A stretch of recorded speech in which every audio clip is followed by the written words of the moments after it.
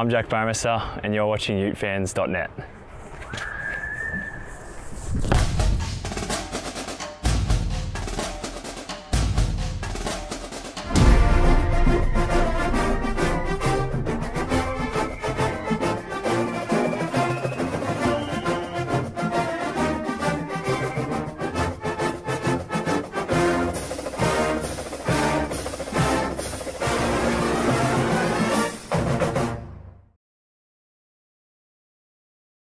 Welcome to another great episode of The Extra Point, brought to you by the Ken Garff University Club and presented by Utefans.net, the original home for Utefans.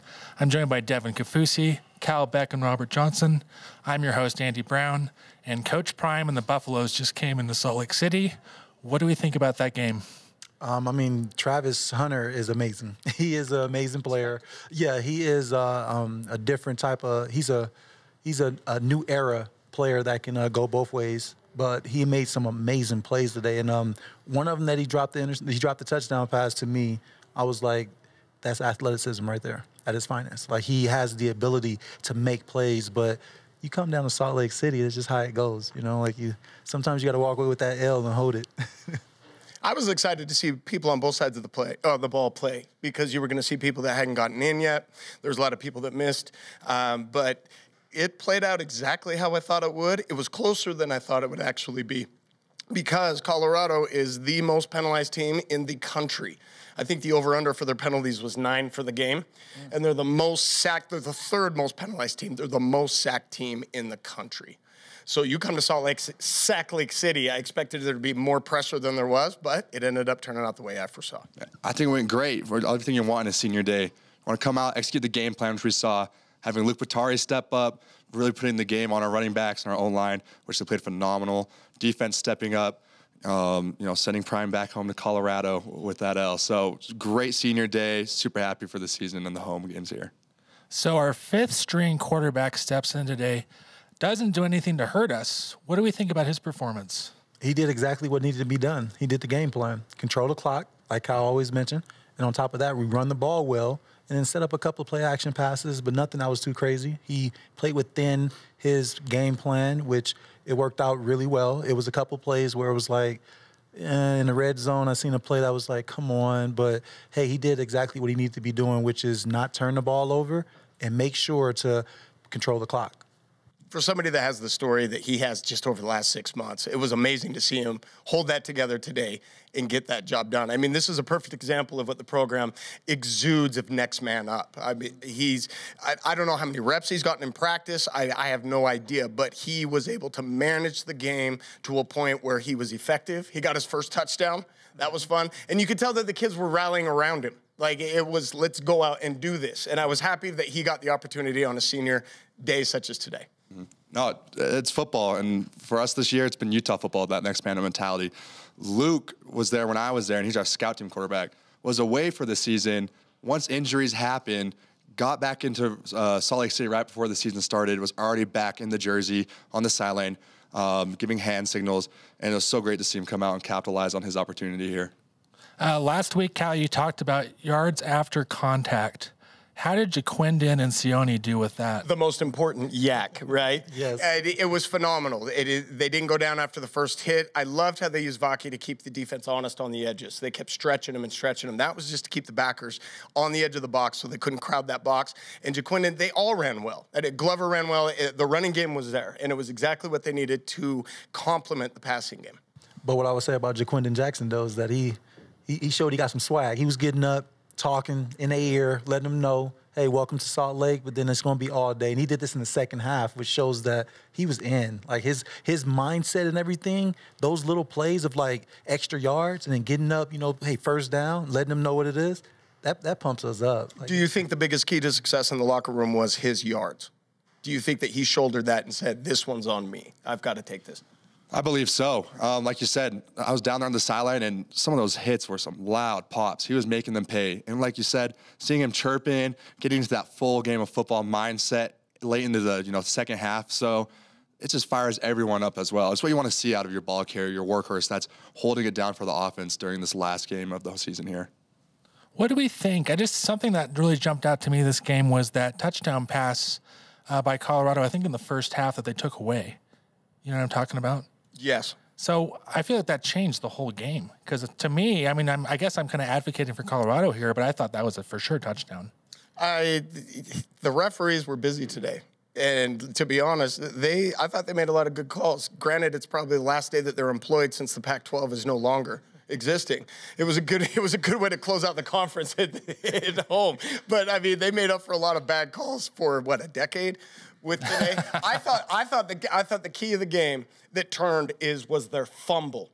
When I literally saw O'Toole grab the quarterback after he fumbled and pull him away from the ball so that we could recover it, and then the momentum was ours. Like, after I saw that, my wife was even like, "Can you do that?" I'm like, "Yeah, there's no holding on a fumble."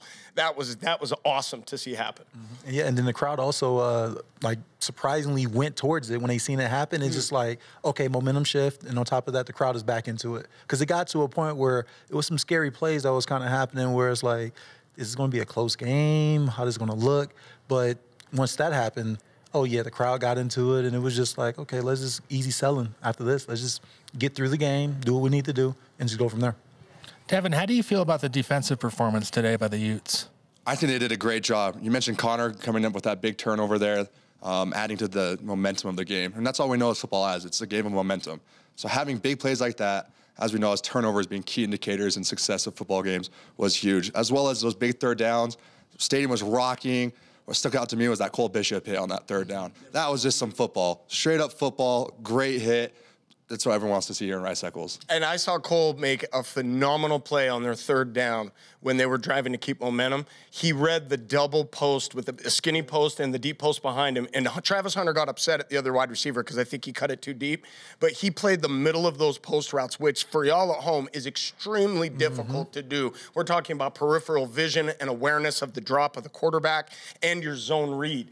And he held off both of those because I knew we wanted to go quick slant, and he held off both of those routes individually, which I was like, that's a man play right there. That's a man play right there. Yeah, and you see players like that where Cole is making these plays, and like it's a lot of things that he do on film that a lot of people they don't understand it, but it makes sense because he's doing something that he needs to be doing, which is playing safety, doing what he needs to be doing as the quarterback on defense, and making sure that the quarterback on their team hold the ball just a tad bit longer, which gives us the opportunity to get there, strip fumbles, next time we need to score. So as a safety, do you approve? Oh, come on now, yeah. Come on now. He's been doing really well, and on top of that, it's like the defense has played completely different when he's in the game. It's night and day, like going back to that USC game. It was like the first half, Cole played, and it was like the first half he didn't play, and it was like the defense did good. It was pretty good. But then that second half, it changed. And then he's making hits. His number is always in the film of every play, which means that he's going red line defense that we learned at the University of Utah. And he's doing it with the effect of, I want the ball. Not just like, I'm just going over there. No, he wants to make a play, and he wants his name and his number to be known. That's what us safeties do. And it was bittersweet to see him announced at senior day. Yeah. Yep. I mean, we don't know what's going to transpire in the next couple of weeks. You've got the transfer portal is official on December 4th. That's the first day, I believe, of high school early commitments as well. So our roster and personnel may change, not drastically by any measure, but change for what we know it today before we even get a bowl invitation. So we wish them the best. We wish all of them the best, but you know what? Come on back.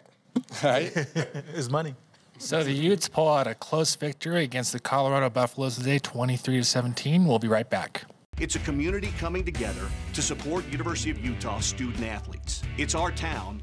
It's our team. Our town, our team. Crimson Collective, I'm in. I'm in. I'm in. I'm in. I'm in. We're in.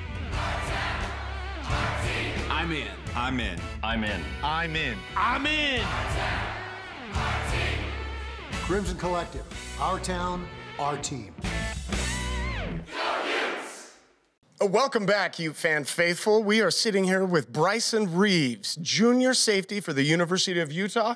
We're going to open up the segment and talk about injuries, which has been, unfortunately, a common theme with the team this year and is a major theme for every team every year. So how are you doing, sir? I'm doing well. I'm doing blessed, very blessed. And thank you for coming on. It's good to see you. Oh, of course. And, I'll do anything to support Utah and anything to do with Utah. And that's just something that, we learn here. Got to support it all the way. Absolutely. So real quick, your opinion of the performance today? Today, we squeaked out with the win, but, defense, that's what we play with. They did solid. They played solid all year long. We had Luke Batar. He sits next to me in the locker room. I love the kid to death. And I'm just glad he got his touchdown. He got his game management in. He got a lot of his opportunity that he's been talking about and really wanted for a long time. So I was really happy for him. And it's always fun to see the brotherhood roll and the team to get their success and to move on. But there is a difficult side to witnessing that when you're on the injury report. Oh, yeah. You have been suffering from a season-ending injury this year. Do you want to tell us the circumstances you're in? So I've been blessed. I got to play on both sides of the ball at Utah. And then in my sophomore year of playing out here, I had to get a hip surgery. I was 20 and got my first hip surgery. Turned out to be a lot worse than they said in the MRI, so I missed the last 3 games of my sophomore season and my entire junior year season. So it wasn't only season ending, it was the next season ending. And then I ended up getting my left hip done in the middle of that process. So in the past 11 months, I've had 2 hip surgeries and a birthday, so that's been pretty cool. Yeah, other than that, it's been a tough road, because weirdly, you have a lot of camaraderie in the injury room right now, which is not something that I think is normal. I think a lot of times a lot of players suffer from isolation and a lot of those type of feelings. But, being with Cam and Brant and all the guys kind of filtered in and out throughout the year is kind of got the opportunity to still add value. And that's what you really try to do when you play for Utah is just add value any way you can. So being able to add mental value and positivity to the guys who can come back earlier than you is really, in my opinion, how you can stay positive and stay happy while you're going through this kind of circumstance. And that's part of the leadership traits that draws coaches' attention to the locker room is who's leading by example. Like you saw Cam Rising sending in the signals today. You've seen Cole on the sidelines when he's had to sit out coaching up the safeties as well. There comes a responsibility and an expectation to stay on page with the playbook, the film, all of that. Even though you can't implement it, you still have to be a student of the game. Yeah, I remember my first 3 games out here, I was reciting play calls, I was helping Scally, I was doing a lot more than I probably should have at the time, but it was just because it's what you know how to do, and you're still so locked in on football that even when I wasn't playing, it was still my entire life. That's what I thought about when I went home, and what I thought about when I woke up. It's even though you can't physically play, it's still consuming almost. That's just the life we live, it's the life we chose. Mental reps is really everything. Yeah. Mental reps is seeing yourself in the action while you're watching the action from the sidelines so that you can put yourself in that situation. It's like watching film at home so that you're in that situation and you know how to read and react when you're not physically doing it for when you do get physically on it. Injury comes with some heavy responsibilities. You have your recovery, you've got your physical therapy, that increases your already busy and full schedule. Do you recall any circumstances where you were, and we've all been hurt. Football, college sports, you play hurt. Very rarely do you step on the field feeling 100%. But then there's injured, where you cannot play, where you feel as an athlete, I am going to be a detriment to the team's success if I step on the field. Do you remember the frustration of that timetable of trying to rehab and get back on the field? Yes, for me, going to my NFL days, I messed up my foot, a Liz Frank injury. Tore it at week 14, and the season was almost over. I felt like at that moment, it's not that bad. I'm like, I should be good. But then knowing that you have to go to surgery and knowing that you get put on IR, it's like, or injury reserve for IR, it's like, it changes your mindset because, like we were just saying, you feel very isolated. But on top of feeling isolated, it's like, what is my next move? Am I ever going to come back from this? Sometimes you hear the statistics about when you injure one thing, you injure more things as you're trying to heal from the other thing. So it's like a mental game, and it starts playing with you because you wind up getting another injury, in which I wind up getting a second injury as I was getting better for the first injury. Wind up having a second surgery on my foot, which was an Achilles injury, and it just felt like it's over. Like what am I doing this for? So sometimes going through that, a lot of people don't understand it, and they see it as you're an athlete. They see us as athletes. It's something that we supposed to be doing. This is our job. This is what we love, this, that. But then they don't understand how tough it is, especially when I go back to my college days of trying to juggle education. On top of juggling that, you have to make sure you're there for your teammates. And then you got to make sure you do your rehab. And now all of a sudden you got the NIL deals where you got to make some money, like doing some of these promos. And it might be the same time as your reserve time to do physical therapy. And it's just like, how do I supposed to juggle this all as a student athlete and as an 18-year-old that's going through a Division I college that depends on you, and your scholarship is here because of the stuff you did on the field. So it's tough, but everybody has it different. So I mean, like, Kaufusi, what do you have going on? Absolutely. I did my shoulder, and in today's world, I feel like, you know, you're not a college player until you do your shoulder, and that's just the nature of the game. I always talk back on that. As well as with injuries and in playing Division I football, it's always an uphill battle with your health. You know, you got 18, 19-year-olds coming in playing big-time ball here. You know, it's a violent sport. That's the truth of it. We got rules changing about it, but it's a violent sport, and your body just takes those hits, and the wear and tear and the strain. It all adds up. I think George Kittle has mentioned it's a car crash every time he has the ball. And so being able as an athlete to, you know, focus on your health, you know, physically, but then that mental game you said when you're hurt, feeling isolated, feeling behind, am I doing enough? It's really tough. It's a lot to juggle. And so here at Utah, what I've always found is that brotherhood is what's priceless. And that's what really makes championships, you know, the in-locker room leaders, being able to lean on your brothers, just the camaraderie to get through those hard times is what really got me through hard times. But as you said, as a student athlete, it is not a normal life. And in today's world with NIL moving forward, it's going to be interesting to see. Well, and you mentioned just a couple of weeks ago to us that there was somebody on the team that got their first surgery done, and you were going over just for support because you had been in that situation before. Yes. I mean, we've all been hurt. We've all been injured. Can you speak to the point of how different your daily schedule routine changes with the expectation of rehab and or injury recovery? You know, everything really changes. And like one thing I really wanted to touch on is like, I didn't want to call you guys old heads or nothing, but like I was just 18 and 19. Yeah, I'm looking at you down there. Old heads, yeah. Yep. I was just 18 and 19, and you had this feeling of invincibility where the time commitment at the time is easy. You could do everything. I'll run through a wall 5 times if that's what it takes. Exactly. You had this like adrenaline all the time just from being here and having it. And then once you get hurt and that invincibility kind of gets stripped away, that's something that like a lot of players have never prepared for in their life. And they deal with imposter syndrome. Exactly. So like when you really, the biggest part of your daily schedule that changes is even though it gets more busy, you feel a lot more lazy because you're not working out. You're not running. You can't break a sweat. It took me 9 months to break a sweat after surgery, like a true sweat. And it was in hot yoga, so it wasn't really a true sweat. Like, I still can't, you know, run for upwards of 15 minutes and, you know, cut and really run and sweat. So that really is the biggest change in my daily schedule is how do I burn the energy? How do I, you know, find that time on top of the school and the treatment and the meetings and everything else that ends up just being a lot of sitting?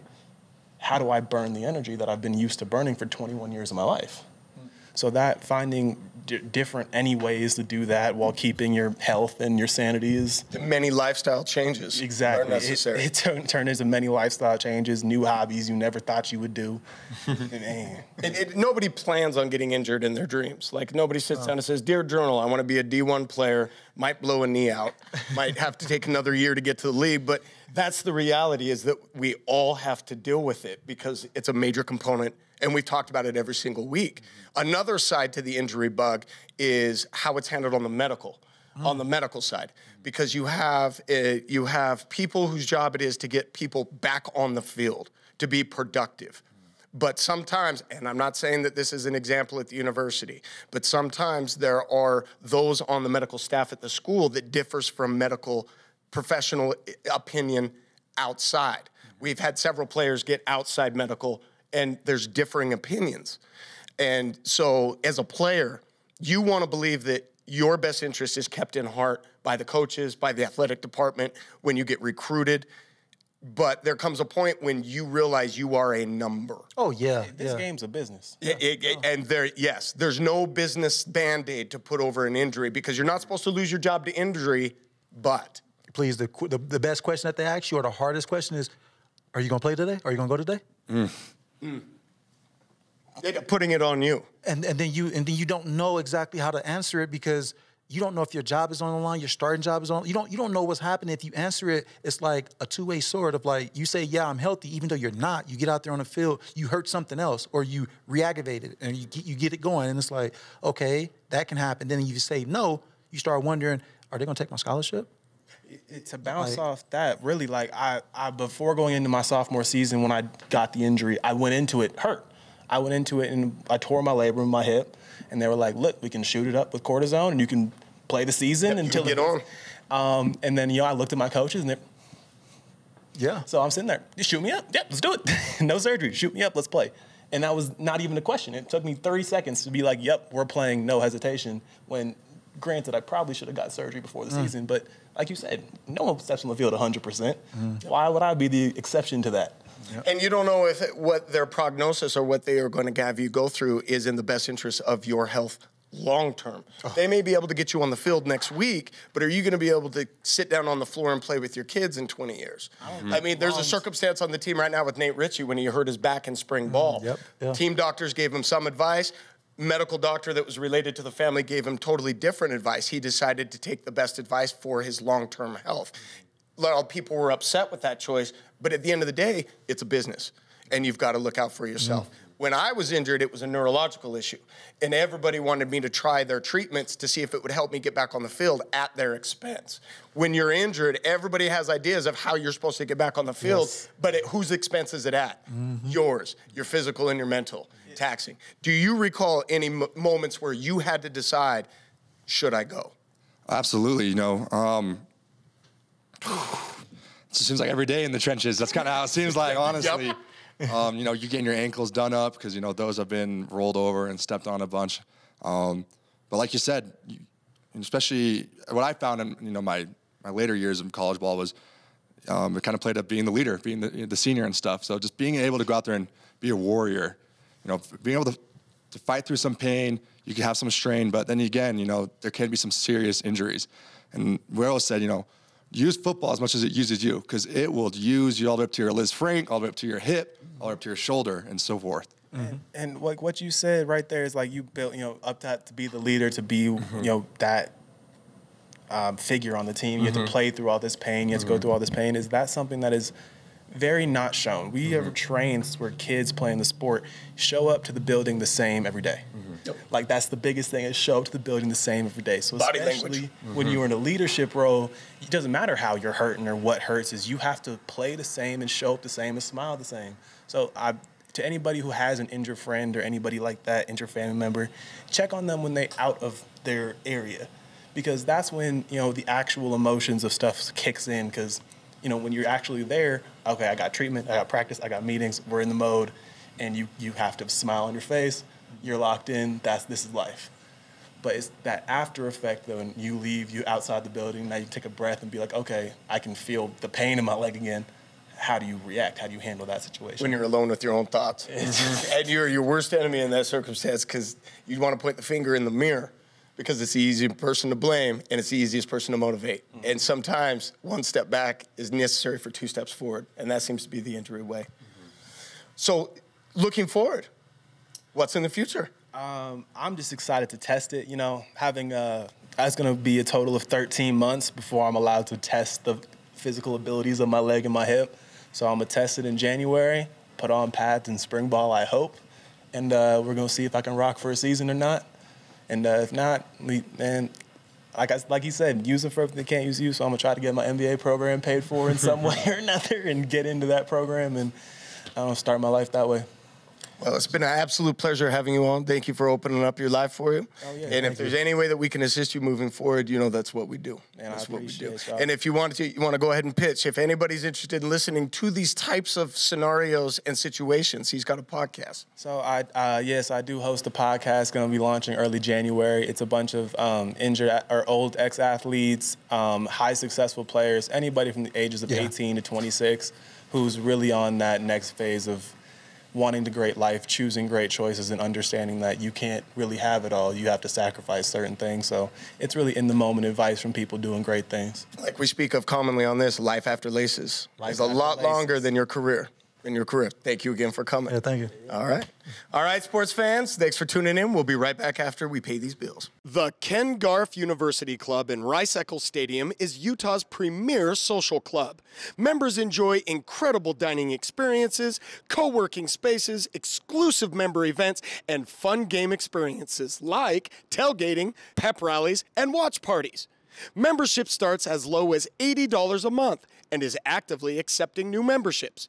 To learn more about joining this beautiful club, go to kengarfuniversityclub.com to learn more. Welcome back to the show, Ute fans. I'm joined by Cal Beck, Devin Kaufusi, and Robert Johnson. I'm your host, Andy Brown, and we're going to talk about this, in my opinion, pretty amazing season for the Utes, 8-4. We were picked to have one of the toughest schedules in the country, and obviously our team was decimated by injuries. Robert, sound off. What do you think about this 2023 Ute squad? An awesome team. I mean, we battled through a lot of different injuries and a lot of different things that has happened. And having a third-string quarterback that stepped up and 4 losses in a season, like, that's really good. And then he even played really well against some of the top teams. So, you know, playing against Oregon, he beat some top teams, you know, USC. The team done some amazing things. The defense did so remarkable on how they efficiently affected everybody when they played. And Sac Lake City is something that we strive for, and that's something that we're big on. We did really, really well, but the whole defense did well. So this was a great season. It was a season where the depth meant the most, and it showed that Coach Witt coached for depth, not for 5 stars, 10 stars players, whatever. It's coaching for depth, and can you step in and do exactly what the player in front of you is doing, or can you do it better? Cal, 8-4. What do you think of this team? I want to say we had one of the toughest schedules in the country. If you look at strength of schedule, we had one of the 3 hardest, definitely the hardest one in the conference. And if you look at that with an injury report, on the second stringers is longer than the graduation list at Timpview High School. Yes, Yes, it is. Yes, that's a lot of people that are missing action. The positive side of that, we saw a lot of people get action, and I'm excited. The future is now, to take the moniker for the season of 1996. The future is now. And we saw it play out in the last couple of games. We've got nothing but great things coming down the pike. We saw some players develop. We didn't think we'd get a lot of playing time, but that was the nature of the game. As far as me, the biggest, brightest spot that's shown out of this year was JJ in the backfield. The transition to running back. It was a question mark, and he did more than hold his own. Absolutely. Going back on this season, first off, just super proud of our U boys. You know, I was there last season. A lot of my boys still up there and, you know, gritted it out. That 8-4 is tough. Like you mentioned, the strength of schedule ahead. You know, the guys we had to show up to those games with. I just go back to Coach Witt, and we see it all over inside the facility. It's either you're all in or in the way, because it really is an all-in effort. There are some teams out there that aren't going to bowl games. You know, it could always be worse. It could always be worse. Colorado's trimming the transfer portal. They are. They exactly are. And so from the season, what you look at, you know, it's the story you have. To have an 8-4 season with the injury you've had, the defense had to be, you know, close to lights out, which they're able to show up consistently each game, cause havoc. Offensively, you know, having true freshmen starting in some key roles, new transfers coming in as well. It just really shows that camaraderie that they have and trust in the hard work that Coach Witt sets by example. And so kudos to Coach Witt. We're super grateful for you, because we all know it's from the head down. And he knows that as well. And that takes a lot of responsibility, a lot of humility as well, but also shows a lot of pride in who he is as a man. So, favorite games, highlights from the season. I'll start. I about had a heart attack just downstairs here at the Ken Garff University Club watching the USC game with you guys. Cole Becker for the win. That's probably my big highlight for the season. The other honorable mention would be Bryson Barnes to Money Parks against Florida, the first offensive play of the season. Favorite plays for you, Robert? Well, that was games. That was my favorite play. Like, opening season right there, to me, that set the tone for the whole season of, like, we're going to figure out a way to get things done with that first pass, like deep shot. And it was just like awesome. the crowd wasn't even sitting all the way in their seats yet before that play happened. And a lot of people was like, when I missed it, it was one of the best plays that I've seen in the whole season because that just said it. That just showed us, it gave us the faith, it gave us the hope. It gave us, on top of that, that this is Utah football. We're going to figure out ways to win. Cal? My favorite plays always get flagged as illegal hits. So, I mean, it's kind of hard to say. There were a lot of flashes in the pan. There was a lot of things to get excited for watching the season. The bomb in the Florida game set the tone for the season, and that's hard to match. That's hard, especially with that opponent in here. There was a couple of flashes in the Washington game when I was up in Seattle. Even though their backs were against the wall, I was proud how they fought in the third quarter when they came out, when nobody was giving them a chance. I mean, there are highlights from every single game. I would like to see special teams be a little bit more explosive. And I'm not saying that they're horrible, but we're used to a very top-tier, high-end production on special teams. Yes. And it seemed like big plays were made on them. I'm excited to see, because I know Sharif is all up in that, and that's his baby. And if there's any coach that's going to be enthusiastic, positive, and get things turned around quickly, it's the Sheriff, it's Sharif. Top plays, yeah, Florida, Barnes the money, that was awesome. Just being buddies with Bryson and, having, as we saw it unfold, the quarterback situation, it was a lot of uncertainty. It wasn't out to the media. It was airtight. And Bryson's be able to carry that mantle and go out there and throw that deep ball. A lot of guts. He was letting it all hang out there, which I loved. Going back on special teams, I'm trying to think what stuck out to me was, I think Mikey Matthews for sure was a bright spot when it came to our special teams. Touching on those younger players to be happy for. They'll be able to reload and tune up for next season. So Mikey was great. The fact we don't mention Jack is a good thing. Yes. Like punter. So thank you, Jack. Bowie man, the man from down under. And that guy, he's been a highlight there for sure as well. And then our defense, just exactly what you want to see. Just smother teams, explosive plays we talk about, shooting for 3 takeaways a game, just flying around, being the biggest, baddest defense here in the pack. I loved it. I think I just got to mention Sione Vaki. I mean, yes. One of the great spots of the season. Absolutely. He was on our show a couple weeks ago. He's a great guy. Obviously, very talented player. We're looking forward to him coming back next season. Speaking of people who are coming back next season, number 7, he's going to be back. Cam Rising. Bad moon rises again. Bad moon rises again. This is a big deal. I mean, I know he's a 7th-year senior. He's coming off a major injury. But Utah's looks poised to do a lot of damage in the Big 12 in their first season. What do you guys think about the impact Cam announcing he's coming back is having on the program? The quarterback room is extremely crowded now. I mean, it's going to affect some recruits not coming in their freshman year because this bumps everybody back 1 year. But you've got a leader, 2-time conference champion, team captain, coming back to lead the team into uncharted waters of the Big 12. This is what big-time quarterbacks live for. And people are going to rally around him. I see this as it's going to be a very slow off season for a lot of players because they're going to be excited to get back out there. Well, and begs the question, I mean, are players that wouldn't have come back coming back because Rising announced he's coming back? You never know. Possible. You look at 3 weeks ago, we had 3 starters that were not going to play that week. You had Rising, you had Cole, and you had and Barnes. They were out, listed as unplayable. We don't know if they were hurt, injured, or transferring in the portal. Come to find out, it was all 3. So now when you have players that aren't playing or when they were missing, like the end of the season, they may not be here next year. Yeah. And Cam coming back will have some impact on both sides of that.